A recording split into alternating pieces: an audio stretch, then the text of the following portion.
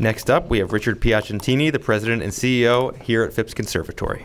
So I'm going to switch hats. I want to talk to you as a board member of the International Living Future Institute, and I want to talk to you about a new program that we have that's coming out called the Living Food Challenge, and it's coming out as a pilot program right now. And by pilot program, that means we want to test it with a number of organizations and individuals, and then we want to get your feedback so that we can modify it before we actually put it out there.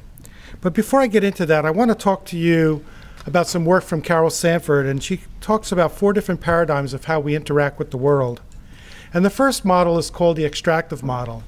And in the extractive model, a person who works in this kind of model, it's all about them, or all about me. They see the world as fragments, and fragments that are there for the taking, which means they're going to take what they want. They don't care who they hurt or what they hurt in the process. As long as they get theirs, that's all they care about.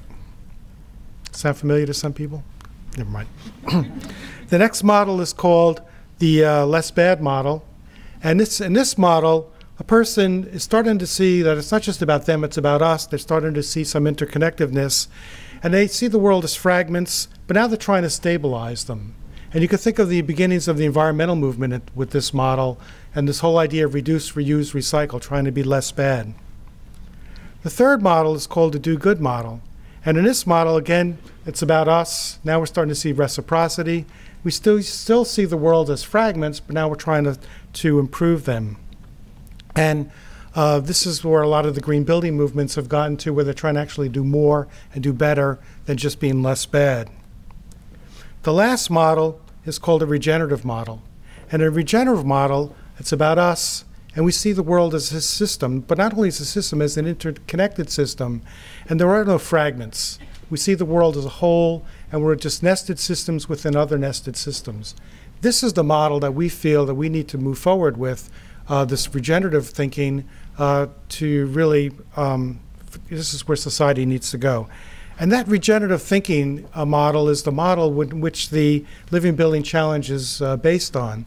The Living Building Challenge came out as a green building standard. It's the most rigorous green building standard in the world, and it looks at everything comprehensively and holistically. It looks at place, it looks at water, it looks at energy, health and happiness, materials, equity, and beauty.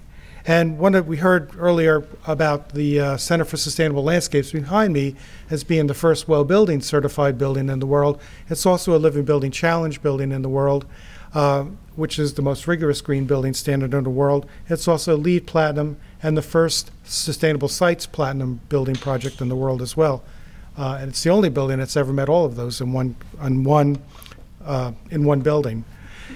And this building really represents this idea of holistic thinking and regenerative thinking, and really looking at everything from both our human health, environmental health, as being totally interconnected. So now the question is, can we adapt this idea of holistic thinking in the way we build buildings to our food systems? And we think there is, and it's called the Living Food Challenge. And the Living Food Challenge is trying to address many of the things that we've heard about today, and actually yesterday as well. We talk about food waste. We talk about loss of topsoil. We talk about hunger and malnutrition. We talk about processed foods.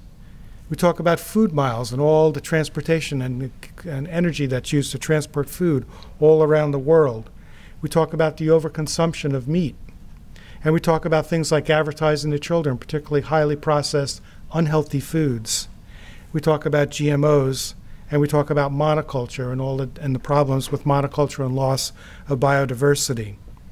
It also tries to address things like the displacement of farmers and farm workers' rights and food worker safety and sustainable and subsidizing harmful farming.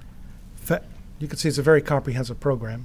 And I'm going through it rather quickly, but I do want to say that this whole pilot program is on the website if you're interested in learning more about it. I'm trying to condense an hour-long presentation into 15 minutes, and I have a timekeeper here that I got to make sure I stay on track. But it also tries to address things like factory farming, declining fisheries, and then the evolving standards that we have, where we're trying to find out what's a better way to do things, and things not only with organic standards, but also now looking a new thing that's coming out now, which is called regenerative organic standard. So the new Living Food Challenge then tries to address all these food cradle to plate impacts. And it tries to address them at multiple different levels. It looks to primary producers, whether it be the farmers, the people doing fishing, livestock production. It looks at secondary producers, how this food is processed before it gets to us. It also looks at the distributors, whether it be the supermarket or the restaurant or the baker. How can we actually create a system that encourages the best way to grow, manage, produce our food?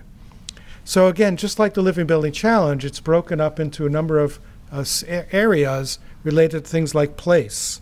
And it looks at taking a regional approach to food. In other words, let's look at the kind of foods that are native and natural to a particular area. Let's emphasize those foods. It takes a very comprehensive view of looking at soil health. What are the best practices for maintaining soil health in the way we produce our food? It looks at net positive water. Again, just like the Living Building Challenge, how can we manage our stormwater on site? How can we develop systems that are based on the natural water systems that are native to that particular part of the country or world? It looks at net positive energy, and again, the way we use energy, we need to be looking at current solar income and wind as opposed to fossil fuels in the way we produce our food. It also has a nutrition red list. These are products or chemicals that we want to keep out of our food. We heard earlier from Leo, there's a lot of things that get into the food chain that we really shouldn't be eating.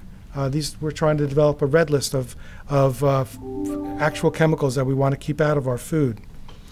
Talks about transparent health ingredient list, that we need to know everything that goes in our food, even those undisclosed chemicals that get it into the food that we heard about earlier as well. It talks about safe handling and public health. And what are some of the things that we need to do to ensure the safety of our food? And things like, again, the red list. This is the same red list that we find in the Living Building Challenge for buildings. We need to keep toxic chemicals away from people, and let's make sure that that happens in the way we produce our food as well. It looks at a living economy sourcing. It looks at food miles. How can we minimize the amount of food miles? Let's focus on local foods in the way we produce and eat food. It looks at responsible industry. Things like using FSC certified packaging or certified organic standards. What are some of the best practices we can do for the way we produce our food? It looks at net zero waste and methane management. Again, these are critical issues that we need to address, not only for climate change, but also for the way we produce all the waste that we're producing in the whole system.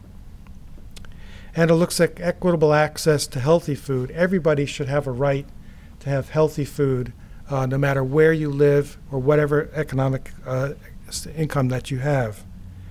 And also looks at workers' rights. It follows the JUST program in making sure that people are treated fairly, and the people that produce our food are treated fairly.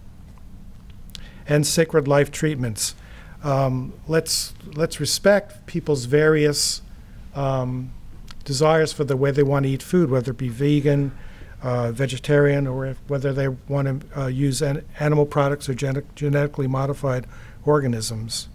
And again, just like the Living Building Challenge, it really focuses on this idea of beauty and spirit, because we want to make sure that, beauty is what inspires us. We need to show people that the direction or the place that we want to lead them to, that we want them to go to, we have to show them that it's better than what they've left behind. We can create systems that are better than what we have now, but if we want people to go there, we have to show them it's better, and that they actually desire and want to go to those places. And inspiration and education. Again, it's very important as we develop these systems that we share the knowledge that we've learned with everyone, so that, again, people understand what it is they want to do and how and where we want them to go. And then it comes up with this idea of a label, of really showing that these are all. So when you purchase something, you should be able to know everything about that food, how it was produced, where it was produced, all the different things associated with that food. That is the whole idea behind the Living Food Challenge. Again, like I said, it is in a pilot phase right now. We're very interested in finding people, organizations, whether it be farms, restaurants, any kind of producer of food, that we would like to find people who would like to help test this model so we can get feedback so that this can be launched. And again, it's based on the whole idea of the Living Building Challenge. Let's create a holistic food system that addresses many of the issues that we've been talking about over this today and yesterday. And I'm actually way ahead of schedule, aren't I? Okay, I think I'm the first speaker to beat the clock. So thank you.